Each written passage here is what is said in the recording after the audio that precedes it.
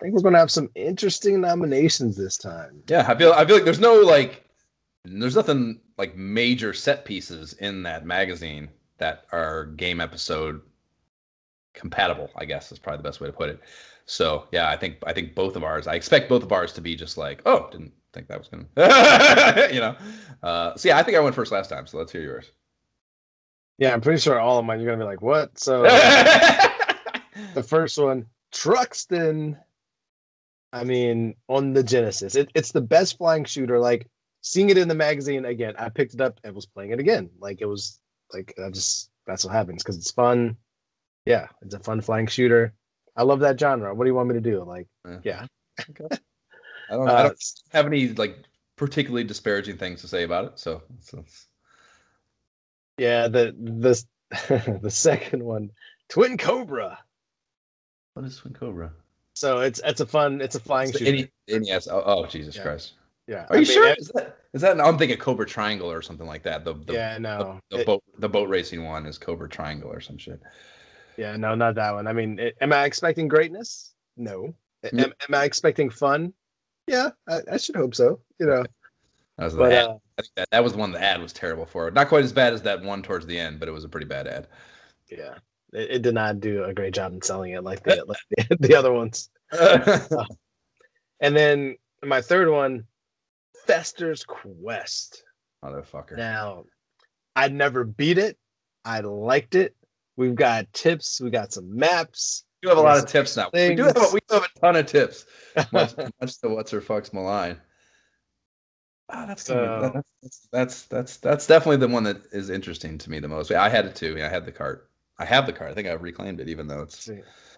Trust me, it's like going through this mag. I was like, what am I even going to like want to play? Like, there's such like what's here, but these games I would play. Yeah, all mine are reaches from like.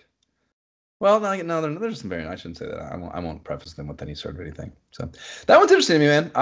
That's interesting to me. That's interesting to me.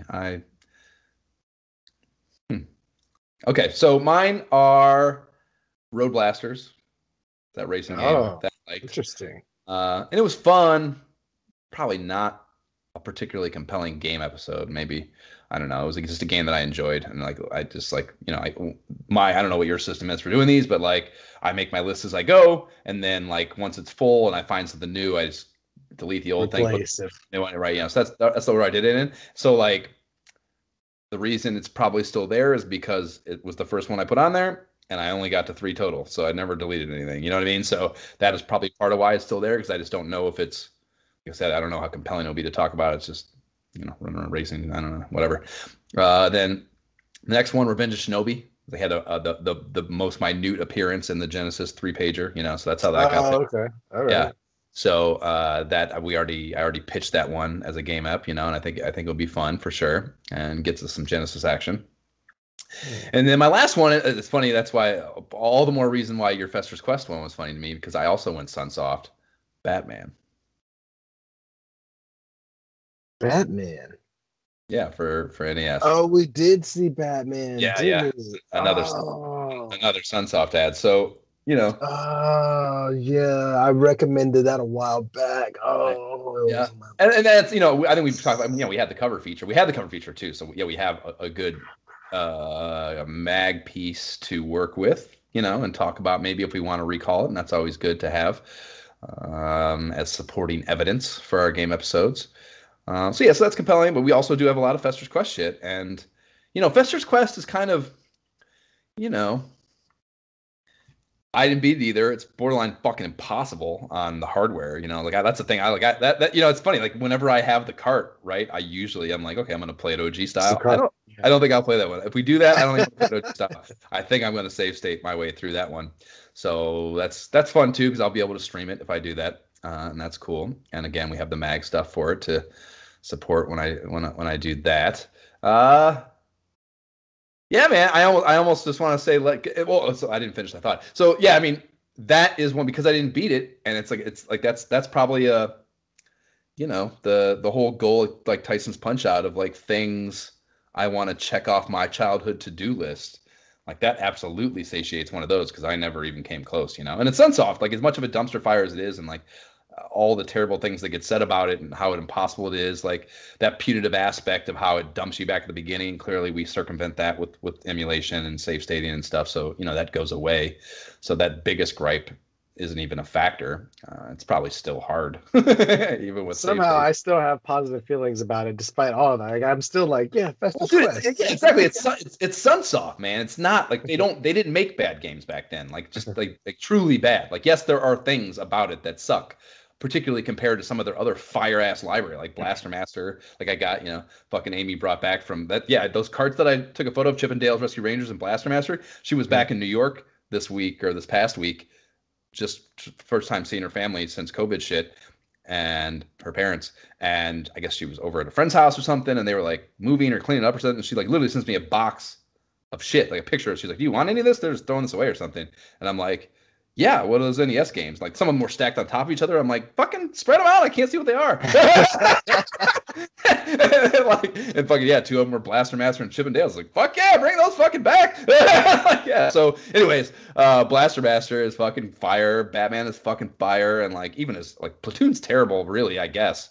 But like, there's still a lot of redeeming value qualities to it. Like all their games have something going on them. Usually great music, usually great graphics.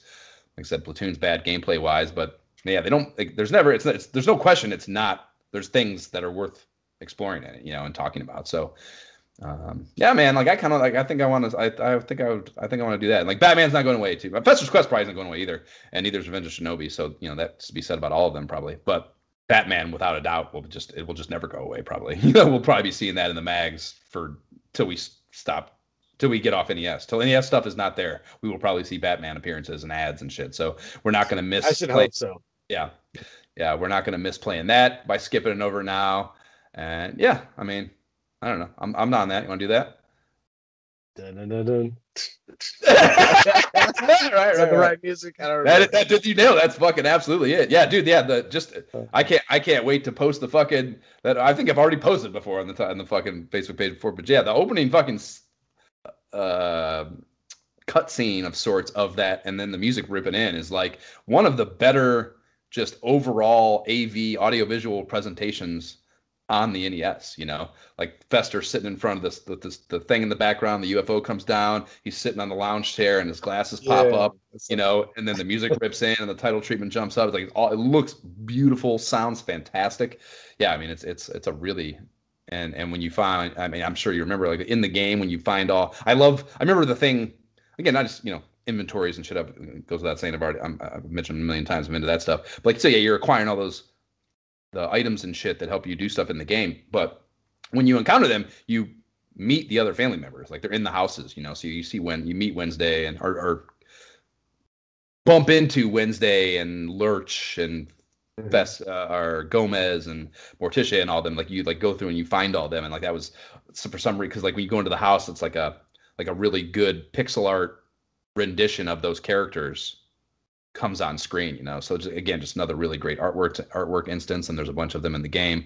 So yeah, it's like the bosses are fucking cool, and the just like Blaster Master, where it's like the all black screen and the huge boss sprites, that you battle with in the rooms, and it's got the 3D thing going. Yeah, there's just a ton of cool shit in the game that if we can get around the shitty aspects of it, maybe circumvent them via emulation, will probably be a very enjoyable experience. Word! All right, let's fucking do that. That's the next game episode. That will probably take us longer than 2 weeks, given I won't be able to play it for the next week, but I look forward to it.